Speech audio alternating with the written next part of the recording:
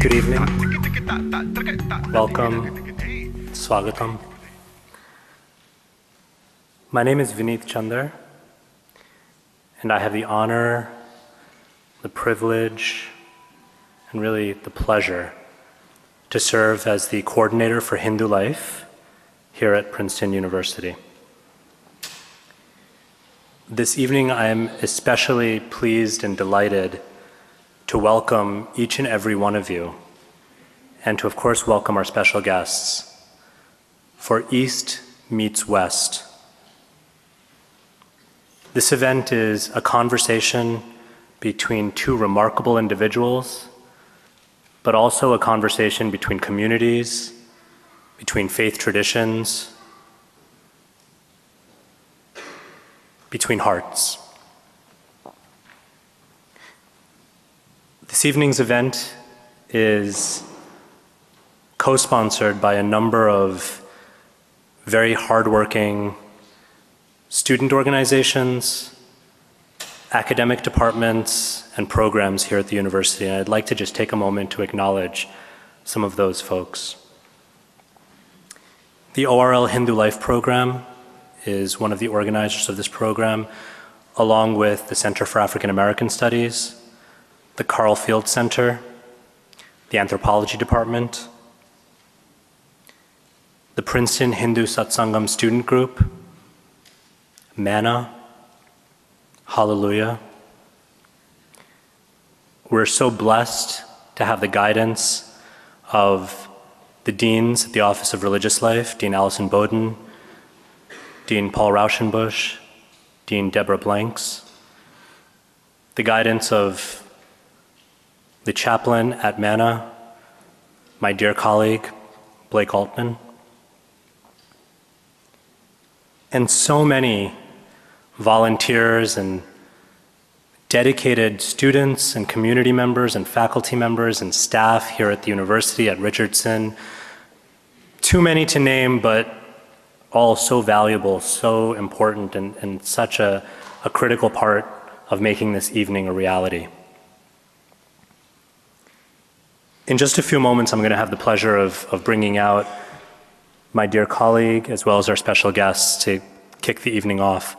But before I do that, I just wanted to share a few words really from the heart. I'm going to kind of depart from the script a little bit because this program is really, for me, it transcends the script, so to speak. It transcends the formal logistics of bringing together two great speakers. For me, this is very personal. These are two personalities, two men of deep faith and love who serve as role models, as guides, and as exemplars to me. To see them together, to hear from them together, it's really the fulfillment of a dream. And I feel so personally honored to be able to share that with everyone this evening.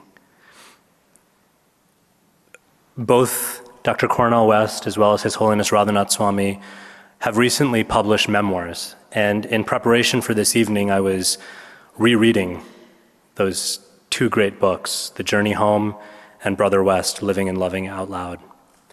And I was just struck by so many parallels, and I think we might hear about some of those parallels. But one thing that really struck me was that with both of those particular books, there were several instances where I had to put the book down and just say, did that really happen? Did that really just happen? You've heard the expression too good to be true, and the more cynical or skeptical part of us might think when you read some of these really miracles that both of these gentlemen speak about in share of their own experiences, we might be tempted to think it's just too fantastic, it's just too incredible, it's just too unbelievable in this day and age of cold, hard facts and reality. It just seems like something from a fairy tale. But having had the opportunity to get to know and to hear from and to learn from these personalities, I believe that it is true. And both of these individuals have taught me personally that miracles really can happen. One miracle I'm going to welcome on stage, but a miracle in my own life, is Reverend Paul Rauschenbusch, who many of you know. Paul is the senior religion editor at the Huffington Post Media Group. And for a few more weeks, at least, he is the Associate Dean of Religious Life at the Office of Religious Life in the chapel here at Princeton. And he's someone that has been really instrumental in bringing the Hindu Life program and invigorating the Hindu community here. I can't think of a better person to introduce and to get us into the mood of East meets West than Paul, because everything that he does is a testament to the power of bringing traditions together, bringing people together in dialogue, in working together, in celebrating and uplifting one another. I'm honored and touched to call him not just a colleague, but a very deep heart friend, and I know that that friendship is going to continue and only grow stronger, even as his journey takes him away from Princeton and on to new and exciting chapters in his life. So without further ado, I'd like you all to give a very warm welcome to Reverend Paul Rauschenbusch, who will introduce us to our very special guest this evening, Dr. Cornel West and His Holiness Radhanath Swami.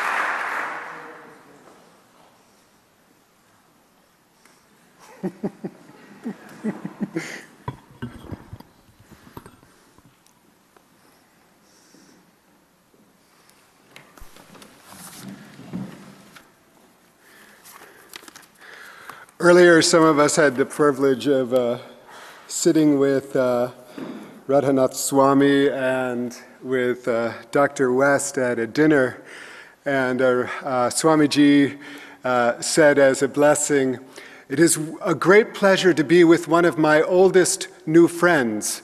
And I can see already that we are witnessing a wonderful gathering this evening, and it is certainly my pleasure to have been invited to participate in this. And I also want to extend my heartfelt thanks to Vineet Chander, who is our Hindu chaplain and our coordinator of Hindu Life.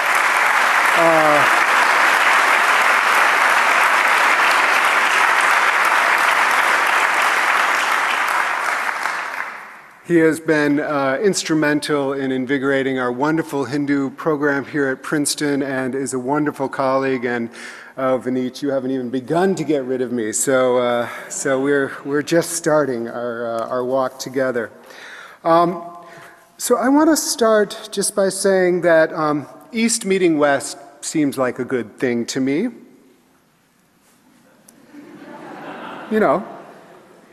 We meet in a lot of ways. We can meet on the football field, or soccer, as you Americans call it. And we can meet in the diplomatic corps. We have met militarily. We've met in very serious economic competition. And it's also good, I guess, for East to meet West on religion or spiritual matters. But I also think we would be remiss if we didn't admit that East meeting West is also fraught. Religion and spiritualities are often as not are forums for differences, and coming close together, sometimes our perspectives, the differences can be amplified, and those differences do not always lead to a deeper appreciation or affection for one another. So East meeting West is not necessarily a recipe for, where's Shika? We have a great student here who uses the word delicious for things that are kind of good, people, places, things, events. Oh, that was delicious, which I love. But East meeting West can be a not such a delicious fusion. You know what I'm saying? It can be a little harsh. But what we're trying to do here tonight, and already successfully, is that we are coming and we are having East meet West in a very special and beautiful way, because we're coming at it with a heart that desires one another, desires to know one another, desires to love one another, desires to gain in respect and learn something from one another. We are coming together with a heart that is shared.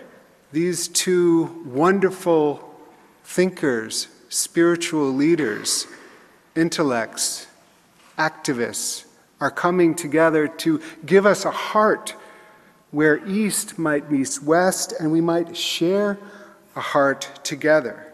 Sometimes you have a puzzle in your life and you have that piece and you're looking for that piece. Maybe tonight, the person who doesn't share our tradition will offer us that little piece, and we'll put it in there and we'll say, oh, I see my tradition even more beautifully now that I have the whole puzzle in front of me, all the pieces maybe snapping together. And these two wonderful men here tonight have both recently released autobiographies, as Vineet mentioned. And I think that's very important, because we're not really here working in the abstract. We're actually here about lived life. Life that's difficult, that's painful, that you're trying to wrestle through things. And they've both been so honest about that for themselves. And that's where we find one another, in our vulnerability. That's where East can meet West, and we don't try to win.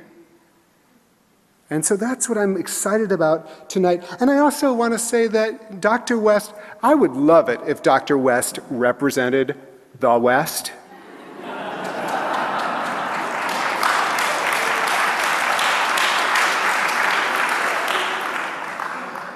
I would love it if Swamiji represented the East in all its entirety. But that's never the way it happens. And so what we are doing here is actually coming as people. Each one of you as people are two honored guests as people. And we are here together simply as sojourners, seeking. And these two have seen, they have been in the street and they have been in the academy. Both of them have had experience in the East and the West and the North and the South and in heaven and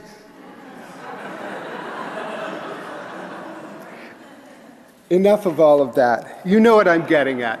I'm getting at tonight is a night where if we do this right, we will all leave here with hearts stronger, minds clearer, love more intentional, a little bit deeper in our own faith traditions, respecting one another who have different faith traditions, and walking out here singing and dancing. So that's what I'm hoping for. I'm going to briefly introduce these two wonderful people, but I'm going to move out quickly. But all I want to say, I'm going to start with Dr. West, who is, of course, a university professor here at Princeton. He's the class of 1943 professor. He is a seminal book that will be read for generations called Race Matters. His last book, Brother West, is a wonderful, if you're looking for a meditation, it's a wonderful place to start. More than that, for those of us who are honored to be at this university, he is such a public citizen of this university. He is there. He is part of our community. He is not an academic who's up there. He's with us. And as I am leaving the, not really leaving the academy, but I'm leaving Princeton, I have to say, as I have said before, he is the best hugger in the academy, and I encourage all of you to experience it at some time in your life.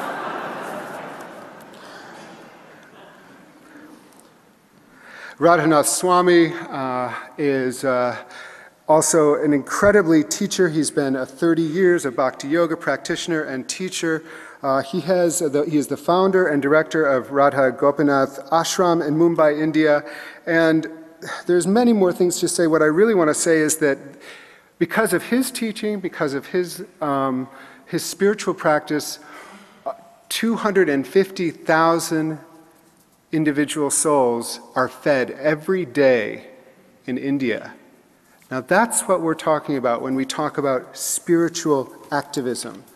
And I want to segue using that example into our conversation tonight. What we're going to do is we're going to start with each of Swamiji and Dr. West will each speak for about 10 to 15 minutes on the topic of God, love, and spiritual activism from your own tradition. God, love, spiritual activism. And I think one of the best ways to proceed in an evening like this is to not assume knowledge. Come at it, really assuming that we don't really know, because many of us don't. And I've been a Christian a long time, but hearing you talk about Christianity, I'm going to learn something. So don't assume anything for both of you. Enjoy this, and so we're going to have each of you speak, and then we're going to have some Q&A that have already been filled out. So without any further ado, I want both of you, I don't know if you've decided who wants to go first, but this will be also a lesson in working it out. So I'm not going to say.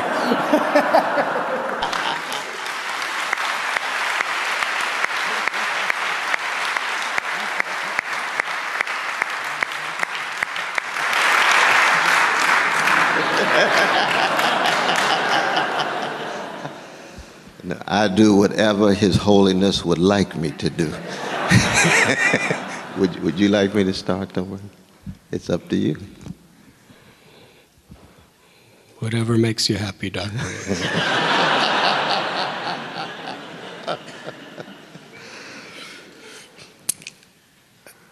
I think you should probably begin. His Holiness first. Absolutely. As your puppet, I will dance. Thank you. Thank you. Om Agyantimidandasya Jnananjanachalakaya Chakshurun Militam Jena Tasmai Sri Gurave Namaha. I am deeply honored and grateful to be here this evening with Dr. Cornel West, with Reverend Paul, and with all of you in Princeton University. Actually, I only went to one semester of a junior college, and then I ended up in a cave in the Himalayas. But somehow or other, I'm talking to all of you at Princeton. That is a miracle of God's grace.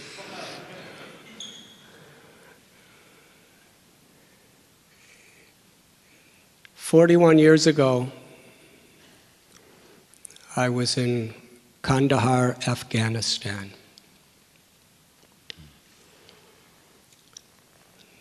I was hitchhiking from London to India. And I was sitting on a dirt floor in a simple tea stall.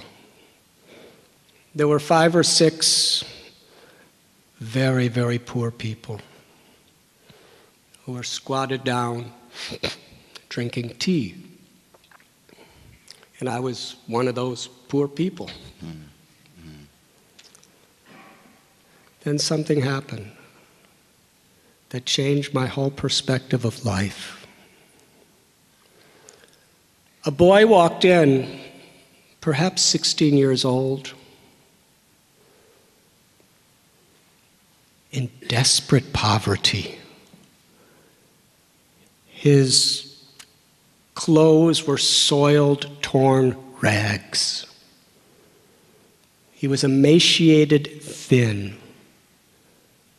But what quaked my heart and turned my stomach was when I looked at his eyes. He was blind.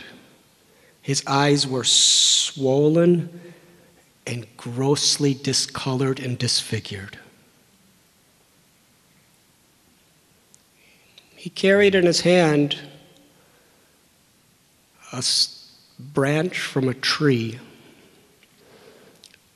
and on one side was nailed to it a tin can that was all rusty, and there was a metal string that was strung across and then nailed to the other side. This boy started playing. Blong, blong, blong, blong. And as he was playing, he sang. He sang about his love for God, for Allah. As he was singing, his face illuminated the room. His smile was ecstasy. We were in rapt attention. He sang for almost an hour. And I remember sitting there on that dirt floor, questioning my entire existence. I was born and raised in northern Illinois. And I was taught that real happiness in life is to have money, to have beauty, to have health, to have power. And that's what I was going to school for. But this boy had nothing. He was impoverished, he was diseased, he was blind. But I could tell you, he was the happiest person I had ever seen up to then in my life. And I had to question, what really is happiness? What is the purpose of life? What is everyone really looking for? It shattered my conceptions. When I was a teenager in the 1960s, I was deeply troubled.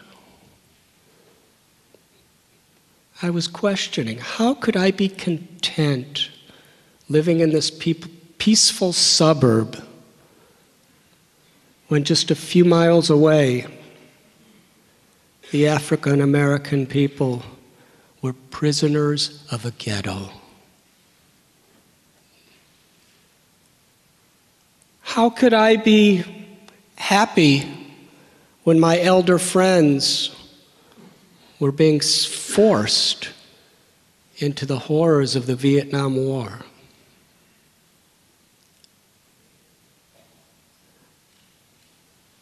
In my confusion, I was reading a lot of books and became very much attracted to some serious activists of the time. Dr. Martin Luther King. And I remember him writing that the irony of our time is that we have guided missiles, but misguided men. Mm-hmm. Mm-hmm. Mm. Malcolm X, other leaders of the counterculture. With a burning fire in my heart, I connected myself to the civil rights movement, to the counterculture. I remember being in one march with the lady associate of Martin Luther King, and bottles and stones were thrown at me by my white brothers and sisters. And I wondered, where do I fit in? I wanted to see a change in the world, but what could I do? I read that famous quote of Mahatma Gandhi, that we should be the change we want to see in the world. And even though I was rebelling, revolting, demonstrating, I saw within myself the same basic core disease that was the cause of the people I was revolting against. And I realized that if we want to change the world, we have to change our heart.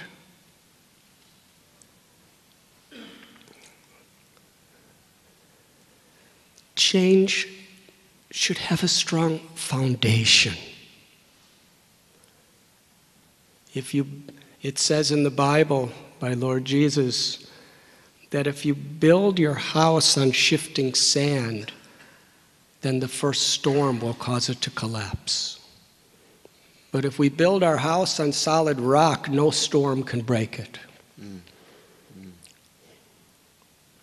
Our ideals that we hold sacred in our life, unless we have a strong internal foundation, then the storms of temptation or fear or physical emotional pleasures will cause what we stand for to collapse. And I believed very strongly that that foundation must be spiritual. So I started seeking what I believed to be the common essence of all spiritual paths, and where I could practically apply myself to do something for God and for the world. It was about that time, when I was 19 years old, that I set out to hit actually it was a summer vacation during college. My parents were happy that I was coming back, but I didn't come back. This spiritual longing intensified and intensified as I studied Judaism, Christianity, and then hitchhiked through the Middle East, studying Islam, and eventually came to India. There I came to the path of bhakti after studying many different traditions. Bhakti is the path of service with devotion as a way of expressing our love for God. There was a beautiful passage in a special book called the Srimad Bhagavatam that deeply affected me. Savai pungsho paro dharmo yato bhakti radhokshaje ahoitaki apratihata yayatma suprasidati. That the supreme dharma or religion is that which awakens loving devotional service to the Supreme Lord. To awaken within us the genuine inspiration to be an instrument of God's compassion within this world. Such service must be unmotivated by any selfishness, egoism, and uninterrupted by any type of impediment that may come before us, in order for that to completely satisfy our hearts. When I was young, I heard a statement, if we do not have an ideal we're willing to die for, we have nothing very meaningful to live for. And I understood. The strongest, deepest foundation that could create stability and integrity in any situation in this world, and the highest ideal, is love. Unmotivated, uninterrupted love. In the Bible, it is said the first commandment is to love God with all your heart, mind, and soul. And the natural result of that is you will love your neighbor as yourself. This is the universal principle. My beloved Guru, A.C. Bhaktivedanta Swami Prabhupada, he would tell us that true religion is not to be a Hindu or a Muslim or a Christian or a Jew or a Jain or a Parsi or a Sikh or a Buddhist. True religion is that which awakens selfless love for God and love for every living being. Because when love of God awakens in the heart, its natural expression is compassion. There's a beautiful verse in the Bhagavad Gita. Vidyavanaya sampane brahmani gabihastini suni chaiva swapake cha pandita samadarshana. True wisdom is not simply storing data in one's brain. True wisdom is the ability to see every living being with equal vision. Whether one is black or white, or red or yellow or brown, male or female, rich or poor, Eastern or Western,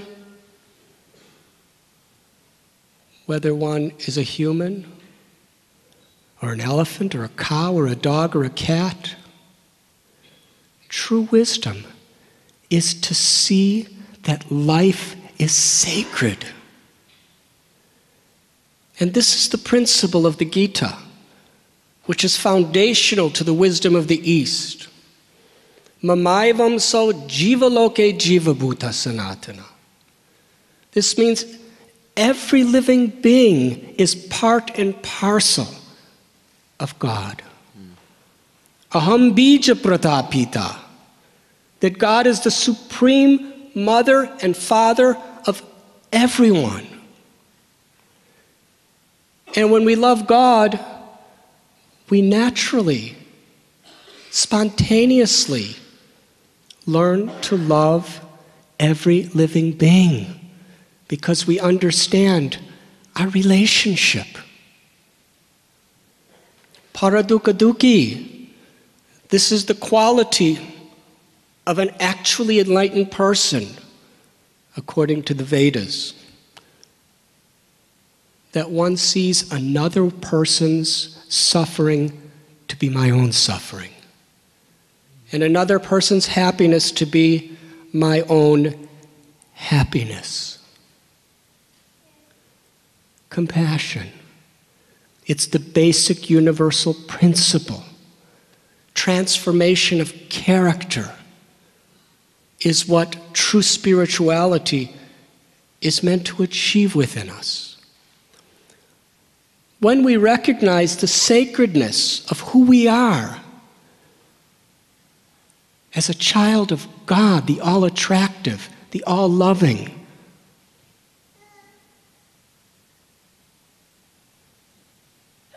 We can have the strength to overcome every obstacle. It is not about who we are socially, what we do, or what we have.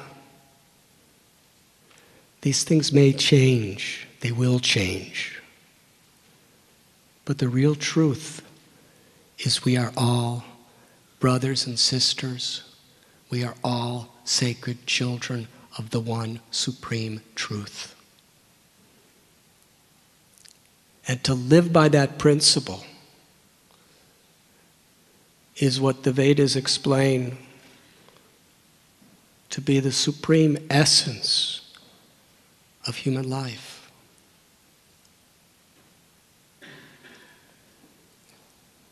Booker T. Washington, he had said that I will not allow any man to degrade my soul by causing me to hate him. He was an emancipated slave who had every reason to hate, but he loved. This is the teaching of the Bhagavad Gita. This is the teaching of every great scripture. We may hate the disease, but if we know ourselves, our own true value, then we will have the power to love even those who are emotionally, morally diseased. This is the greatest need within the world today. I remember in a place called Vrindavan, where I had connected with my own spiritual teacher, Srila Prabhupada. And he was explaining how everything within this world is potentially spiritual, according to our consciousness. Om Purnamada Purnamidam, Ishopanishad tells, everything is emanating from the one supreme truth. Therefore, everything is connected. When we see other people, other things, our abilities, our wealth, as God's property, and use it accordingly, then we see the spiritual significance of everything within this world. And we can be agents of real change. But if we see things from the point of view of I and mine, Dr. West, in your book you write about how when we are motivated by physical pleasure and property and power, it corrupts us. And today all over the world in great educational institutions there are so many precious tools being given. But to make real positive change within the world and find real satisfaction of our hearts, this universal principle of a spiritual foundation is so deeply important to cultivate.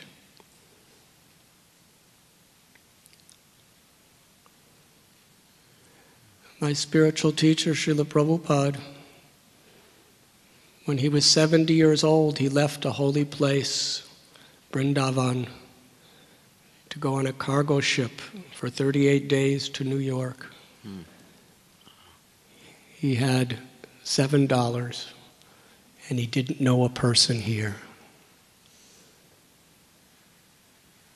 He didn't go for himself. He came here simply for the purpose of being an instrument of God's love.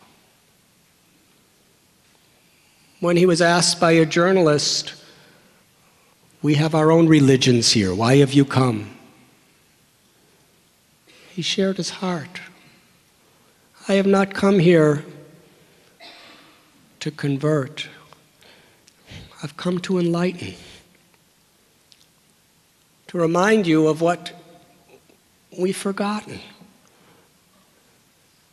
That love of God and compassion toward every living being is our very essence. It's within all of us. It simply must be revived, awakened."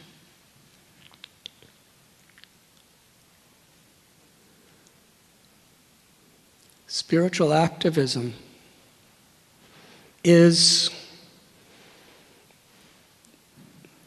the very nature of a person who's really being connected to their own true self.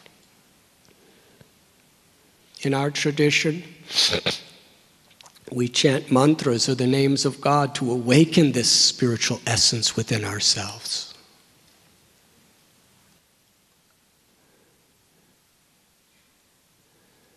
Essentially, thank you very much. We can be empowered to care for people or to help people when we deeply, really, and truly care. Care is the symptom of love. In reading Dr. West's book, I was feeling so deeply connected because although we're so different, I felt this man is really a soul brother.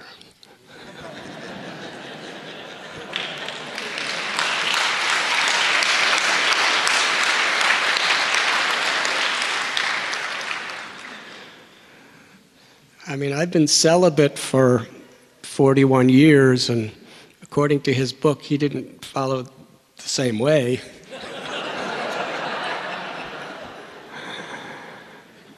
And, you know, he's got all these PhDs and graduations, and I went to one semester junior college.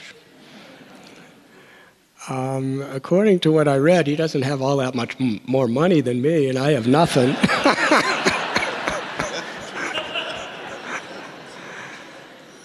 Just a few days ago, I spoke at the HSBC bank headquarters in London, and 850 bankers were there and several CEOs. I was speaking. And wherever you put me, I am what I am. What can I?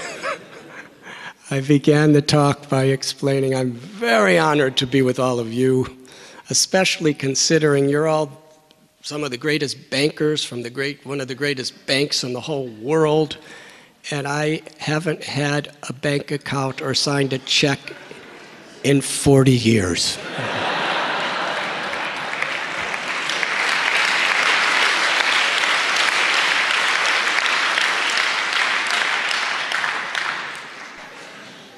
And I told a story, how I was in a college in Bombay.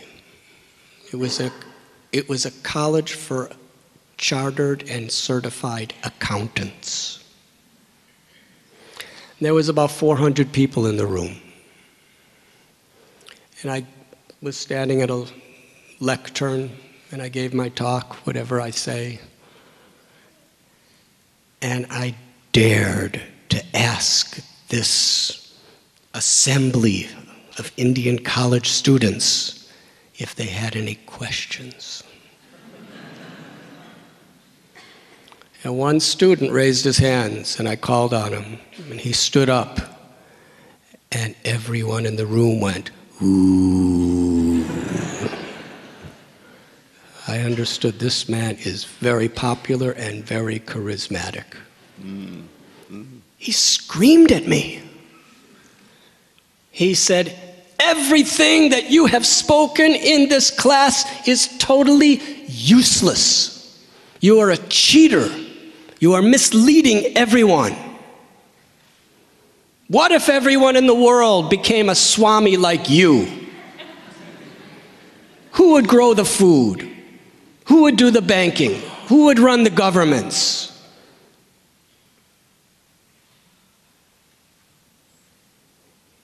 Therefore, you are a cheater, and I reject you. He got a standing ovation. Oh my God. And I had to wait a couple minutes till the roar of the crowd settled down. And then everyone looked at me like, "What are you going to say?" And you know what I was thinking? What am I going to say?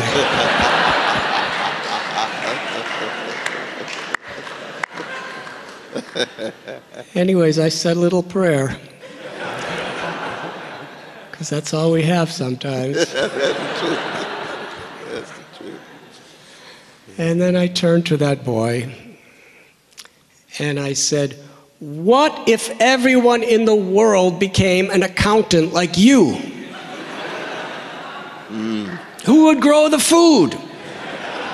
Who would do the banking?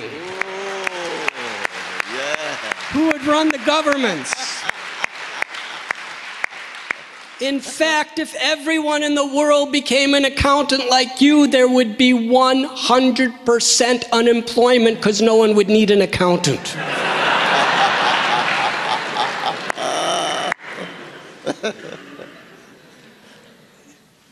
Just like this human body, the head has its function, the arms have a very different function, the legs have another, the heart another, the liver another. They're all very unique. Many of them can't do what the others can do. But every part of the body is working together in the service of the whole body.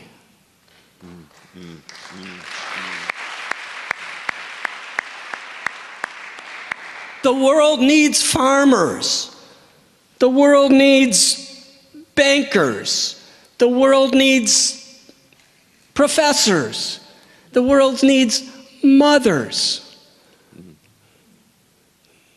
The world needs business people.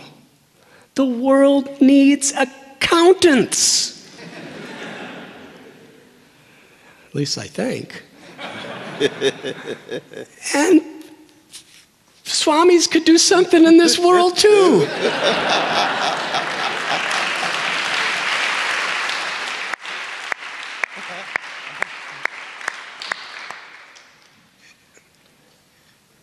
Whether it's our religion, whether it's our sex, whether it's our preferences, whether it's our nationality, our education, our qualification, our proclivities. Real culture is to honor, respect, and appreciate people because we understand on a spiritual level we are all connected.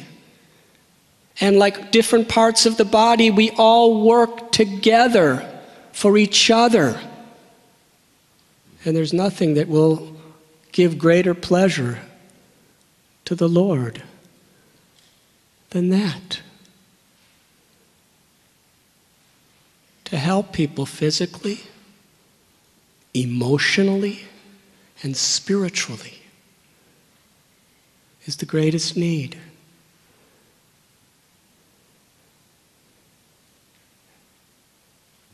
And to be an instrument of a power that is infinitely beyond our own, the power of grace, is the greatest blessing. I thank you very much.